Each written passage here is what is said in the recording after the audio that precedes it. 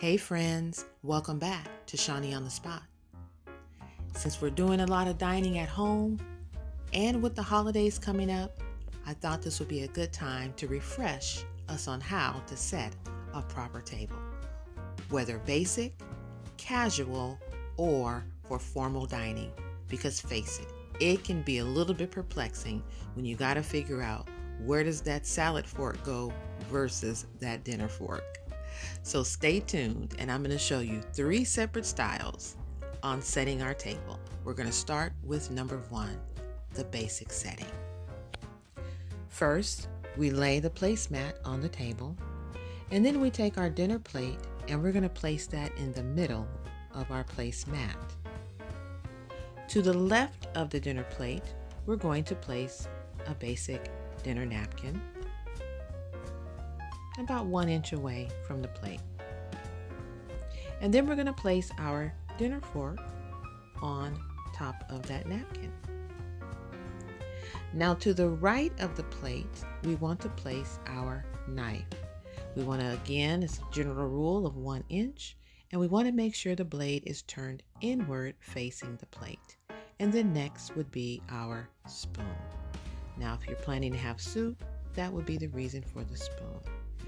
Now your water goblet or beverage glass will go above your knife. And that is a basic setting, and this is generally used for breakfast at home or when you're getting ready to just have a basic meal, maybe perhaps lunch. This is considered a basic place setting. Place setting number 2, the casual setting. Now, again, you see me placing a placemat on the table first. Now this time, I'm going in with a plate charger. Now, plate chargers can be used in casual dining, or you can opt to not use a charger. On top of the plate charger, we're going to place our dinner plate. On top of the dinner plate, we place our salad plate.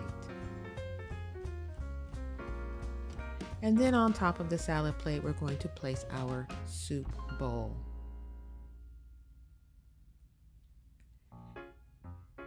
And again, with casual dining, you can opt to have a fancy napkin placing, or you can opt to do the basic. Here, I've chosen a little bit more fancy and just placed my fork on the inside of that napkin.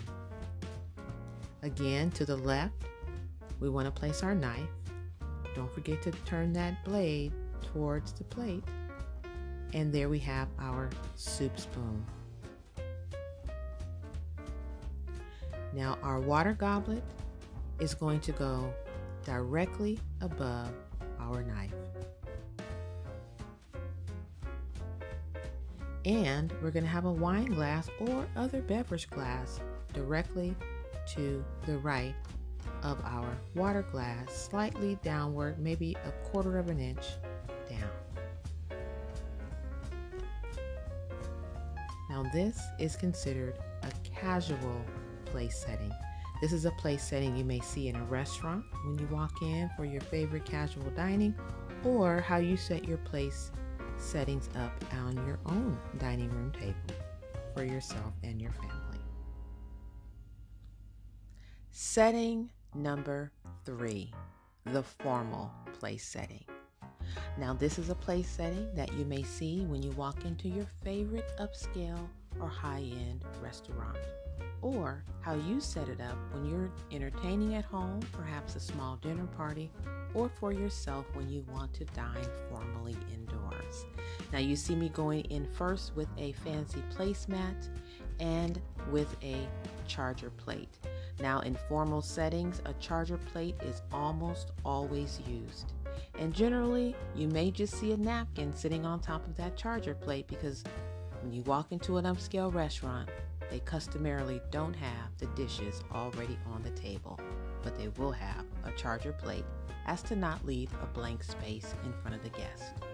Next, you saw me go in with a bread plate to the upper left corner of your charger plate, and my flatware starting with the dinner fork directly to the left of the plate, and to the left of the dinner fork was the salad fork placed. Now to the right again, there's that knife with the blade turned inward, and next to the knife is a soup spoon. Directly on top of the bread plate, I'm placing a butter knife in the horizontal position. Now I'm going in with a fancy little dessert spoon, and that's customarily placed right above the charger plate.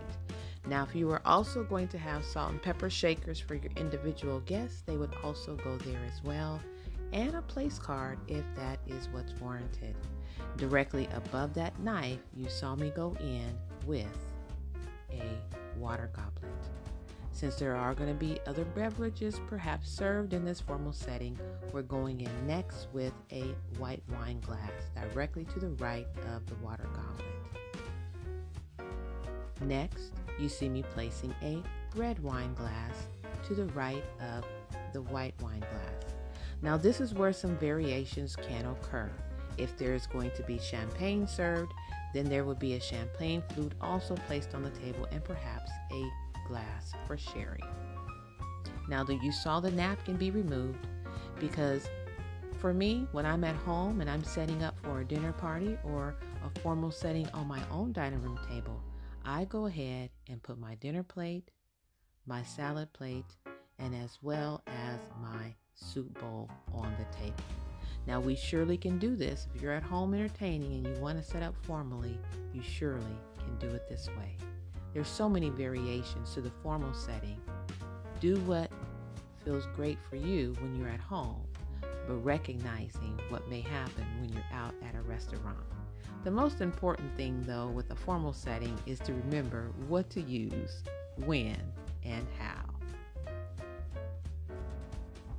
Now, one of the other variations that is very customary is when your guest or yourself is going to want to enjoy perhaps a cup of tea or coffee with their dessert. That's when a teacup or a coffee cup is brought out and an additional teaspoon for stirring. Now, generally, when I put out these things, I do have a saucer up under that teacup or coffee cup. But for this demonstration, I failed to bring that out. Now, for myself, I prefer coffee and tea to come out at the time it's requested or at dessert. So for this demonstration, I'm going to remove the teacup and the teaspoon and just show you that this here is a typical formal place setting. Again, one you might find in a restaurant or how you may set it up at home when dining formally. Well, there you have it. The 3 common place settings. We looked at basic, casual, and formal. I hope this was a helpful refresher for you, or perhaps you learned something new. Let me know in the comments. I'd appreciate it. Remember to like and subscribe.